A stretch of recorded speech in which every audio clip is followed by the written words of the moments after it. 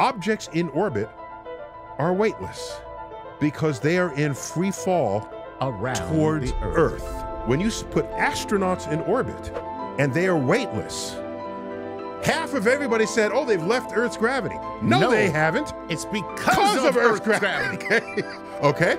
So, the energy of a rocket launched from a launch pad, you say, oh, the rocket's going up into space.